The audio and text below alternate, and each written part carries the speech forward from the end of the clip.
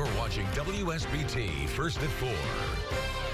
People can be pretty passionate about their hamburgers, and we're going to find out if that holds true when it comes to pizza. South Bend Tribune columnist Heidi Prescott has all the details about an upcoming local restaurant contest.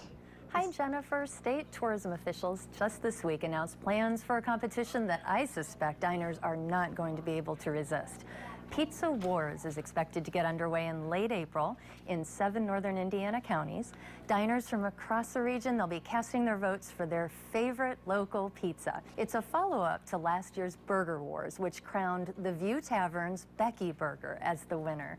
We have so many great local restaurants that serve pizza, from deep dish to thin crust, Neapolitan to Chicago style. Oh my gosh, I can't wait for this competition. This is going to be a hot competition. I remember the Burger Wars. That was huge.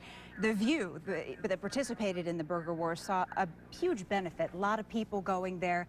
I mean, it was big recognition. They saw a lot of benefit from this. They did. The View and the first runner-up, which was the Flippin' Cow in Elkhart, both reported a staggering increase in hamburger sales.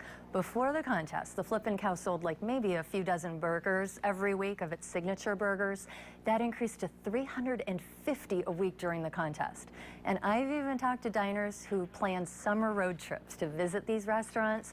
So I think Burger Wars, or I'm sorry, Pizza Wars, could even be more popular.